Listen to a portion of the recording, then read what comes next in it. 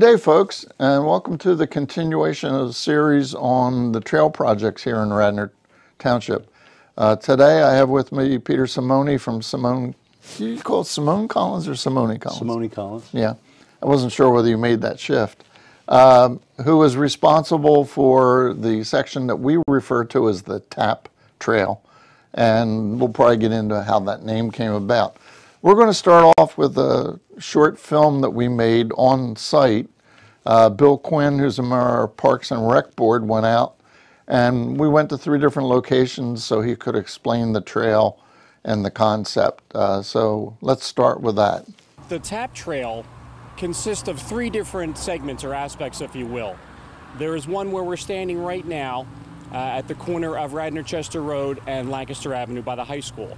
The other will be in West Wayne, and the 3rd segment of the TAP Trail will run down from the Villanova PNW station down South Ithan Avenue and to Brimoire Avenue. The whole idea is to connect the beauty of Radnor Township with Tredyffrin East Town all the way to Lower Merion. So have a conducive, circuitous thoroughfare that goes all the way from one township through ours into another township. If you look back here, around the corner is the end of the current trail, where it will go under Radnor Chester Road and continue on. The idea here is to form a trail that would come across from the existing trail and then allow people to wander all the way up to Radnor Chester where it meets King of Prussia Road. Folks can also, as they come across the street, walk in front of the high school. There will be a new trail put in front of Radnor High School, and that will wrap around and go up King of Prussia Road, up past Penn Medicine, all the way around, and again meet at the top of King of Prussia and Radnor Chester Road, just shy of the SEPTA station. The property that we're standing on right now belongs to the school district. As you can see, Radnor High School is right here, and across from me is Penn Medicine, where the new construction is going on. Now, in order to continue the path along King of Prussia Road here, we had to obtain easements from the school district. So essentially they've become partners in this project with us. And they'll be running into a number of expenses with dead trees and shrubbery that will have to be replaced and or managed somehow. What we can do now with all this federal funding, these grant funding, is create a new trail similar to the trail that exists, and it will run all the way down King of Prussia Road here, all the way in front of the high school. So essentially, it's a partnership between the 2 entities, and it allows for the enhanced beautification of the trails. Right now, we are sitting on South Ithan Avenue outside the beautiful Agnes Irwin School. We are about a quarter of a mile from south of Villanova, the southern dorms, where Lancaster Avenue meets South Ithan. And here will be a continuation, another segment of the 3 parts of the TAP Trail. This will run from the Villanova train station, the PNW station, which is actually being rebuilt as we speak. And the trail will come down here, down South Ithan, will go all the way down. There's Conestoga Road there. It will cross Conestoga Road, follow Ithan Avenue all the way down, around the bend, if you're familiar with the bend, and it will run parallel to 476, all the way down through the beautiful sections down there, and then over Brimoire Avenue. Once we get over Brimoire Avenue, there have been negotiations done where Haverford will pick up at that point and continue the trail from that point on through the Haverford Township. Right now, we are at the corner of Conestoga Road and Lantoga Road. And at this intersection, which was determined to be the most opportune due to border areas, if you look across the street from me here, the existing trail, the Radnor Trail, is about 60 yards away. And so the plan is to clear some trees. We will create a path that goes through the park here and cross right over where we are.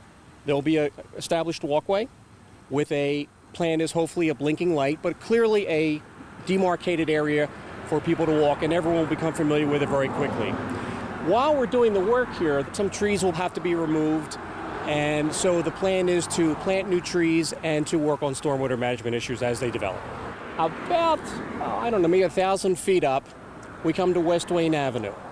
Now the path will come across from West Wayne Preserve from the existing trail and make use of this sidewalk as the thoroughfare. Now, as they make a left on West Wayne, there will be sharrows. It will be a sharing of street and biking, but it will be street access only at this point. People will be able to go from the existing Radnor Trail, cross over at this point, and head down to West Wayne, right into downtown Wayne, without ever having to enter their car. I think it speaks volumes about Radnor Township's commitment to its residents. I think it says that we appreciate you appreciate us, and I think the township is making a commitment to further the beauty, the property values, and the overall experience of living in this beautiful place. I think if people know and are made aware that there are safe avenues that are non-motorized, I think people will be out more and more, and they can really enjoy the value of their township and appreciate what the community has been doing for years and years. Well, I hope you found that useful. As we continue our discussion, that'll give you some context. Peter, you, even before we start the TAP Trail project, your firm helped us develop the Greenways plan for Radnor. Absolutely. We started, John, as you know, back in 2013. And it was a year-long process, and we developed a plan that was called the Radnor Greenways Open Space Network Plan. Right. It really focused on trail development. And over a period of 12 months, we had 18 meetings. We talked to lots of groups in the township. We did a survey where 70% of the respondents said that there are not enough greenways and trails in the township. 85% of folks said trails and greenways are very important.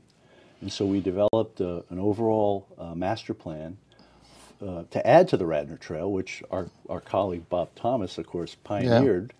And so our plan details 28 miles of new trails, both on-road trails and off-road trails, that will help connect people in the township and then outside of the township on these on-road and off-road trails. Right. Well, back in the late 80s when I was on Parks and Rec, right, we did the Parks and Rec long-range plan. Mm-hmm. And one of the key goals of that plan was to connect the parks. Sure. And as Bob and I discussed in our meeting, this stuff just, you got slow and steady. Don't give up. Absolutely. They're generational projects. And because they're generational projects, you know, conveying the information like we're doing in this conversation is very important because, you know, people who weren't involved in that project that you mentioned, mm-hmm, and even back in 2013, don't understand the consensus that was developed. And also, I think the Greenway and Trails movement is really starting to reach a critical mass, mm-hmm, in the whole country. Yes. Pennsylvania has more trails than any state in the Union. And Pennsylvania does something well? Yeah, they do a lot of things well, actually. And as we've seen, it's a very rich funding environment. There's, yes, a lot of money for trails. Once we developed the plan, as you know, we were able to go out and help the township acquire $1.75 million to build the first phase of this master plan. So, mm-hmm, Pennsylvania is a rich funding environment, and again, the purpose of having a plan like this is so you can get those funds to help build these things. Well, it's really impressive to legislators when I walk in and throw the book down, because then they understand that this isn't just somebody's crazy idea, that this is a well thought out, integrated approach. Absolutely, absolutely. And again, you know, the interstate highway system wasn't built overnight. No. And this is a small sort of replication of that on a township level. But what you're doing in Radnor is being duplicated in townships around you and across the state. Right. That really the biggest news in transportation is trails. And the other part that people sometimes forget is these are not purely recreational systems.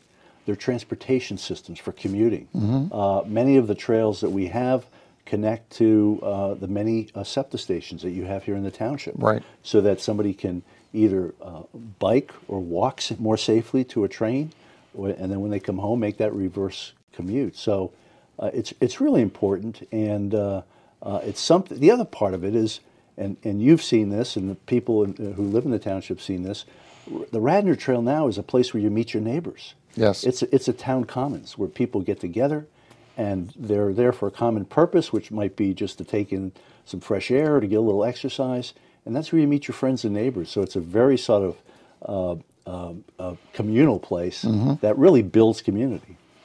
Well, I'm looking forward to the TAP Trail because it's finally going to connect my ward. Right. And the other thing, I look back at the history of how these things evolved 15 years ago, probably 10 years ago in that time frame. We met with a bunch of folks from Haverford that were very interested in trails. Right. And, you know, how do we do what we did? And that goes on. I would say Haverford is probably one of the regional leaders in trail development nowadays. Sure. They run that nice forum once a year. Right. It's, I think, 6 or 7 years now. Yeah. So that works so well to have those intermunicipal dealings. Absolutely, and as you know, the trail that we're going to be building next year, the TAP Trail, will connect to Haverford down past the Cornerstone development along a right parallel to the Blue Route. So it's going to be a great connection for people in both communities. Right. And Haverford's already committed to pick up their end. So that's great. Yeah. Well, the name TAP was Transportation Alternatives. Correct. Right. And some of the original funding, they were the grants we got, TAP grants. Correct. What we were able to do was marry three funding sources for this phase. One was the Transportation Alternative Program, which now is just called Transportation Alternative Set Aside. The names always change a little bit. And that's through DVRPC, the Delaware Valley Regional Planning Commission, and PennDOT. And that application went to DVRPC, gets reviewed by a committee, and the grants are awarded on the basis of the merits of the project. And a lot of people say, well, why would Radnor get funding? You're an affluent community. Right. Well, PennDOT and DVRPC doesn't consider that. They consider the utility of the project, the usefulness of it. We went to the Department of Conservation and Natural Resources. They awarded the township $500,000 that matched the TAP money. Right. And we also went to the Department of Community and Economic Development, and they awarded, I believe it's $225,000 to the project. So we had three different agencies cooperating because they saw the merits of the project and they knew it was going to benefit people. Right. This, as you said, this connects up many of the Route 100 Norristown high-speed line. Correct. People can actually, a combination of the TAP Trail and the high-speed line, move around the township pretty well. That's correct. Yeah. And right across from the Radnor Road at the high school is both a bus stop and the high-speed line. Sure. And one of the exciting things with the Radnor Road connection around the high school, and the school district's been really terrific in cooperating with the township in terms of we have an off-road section that goes around the school, and we think, you know, right now where there is no trail, you can see, and we see people walking and running there all the time. This is going to provide a safer connection for the students who go to school, faculty, and community members who go to that site all the time. And it's a really, I think one of the reasons that this application was so successful is it connected to a major school facility. Right. And funding agencies want to create ways for students to get safely to school, especially in high traffic areas like Radnor Township. Well, the piece that I always talk about to folks is the piece in front of the high school in Lancaster, because literally you go from, you know, Lower Marion in Montgomery County to Easttown in Chester County, and the only place you can't ride a bike or walk on the sidewalk is right there. Correct. And in hindsight, when the Blue Route was constructed and the Route 30 was improved, that was a missed opportunity by PennDOT at the time. But when that was done, we weren't all thinking about sidewalk and bike connections as we are today. Right. Well, even today, it's surprising how many of the older PennDOT folks, it just isn't on their radar. The young folks are really on top of it. I think PennDOT is changing, and they're really supportive of multimodal connections. Right. As you know, we have a local person as the Secretary of Transportation, Leslie Richards, who has a background as a planner, and I think her influence to the agency has been transformational in that she's instituted planners in each of the PennDOT districts, And as a big institution, things are slow to change, but they're really making great strides forward to work with communities, to build multimodal facilities. And I think when that program started, it was very slow, but I think things are really, the momentum's really picking up, and Right. PennDOT's doing some great work also. Yeah. The trail, what would you say, about half of the trail is off-road and half is on-road? I'd say it's a little more three-quarters on-road and a quarter off-road. The major section of off-road trail, we're connecting from the southern end of the existing Radnor Trail down along Radnor Chester Road. We're crossing Route 30 and then going around the high school and then up past the, I'll call it the old University of Pennsylvania Medical Facility, back up to the corner of Radnor Chester Road. That's a major off-road section. And then we take a leap down to Villanova on Ithan Ave, and the Ithan Ave section is a long section that goes all the way down Ithan Ave, which will be sharrows or markings on the pavement to alert motorists that bicyclists are going to be using that road. And as we know, bicyclists already use the road. A big part of these bike plans, especially on road, is to alert motorists that there are going to be bicyclists in the road. We get to Bryn Mawr Avenue, we make a right under the Blue Route, and then we make a left down past the housing development. I'm drawing a blank on the name. Cornerstone development. Yep. And there's a sewer right-of-way that goes parallel to the Blue Route, and that's going to take us down to Haverford Township. So, we've got some nice off-road sections and on-road.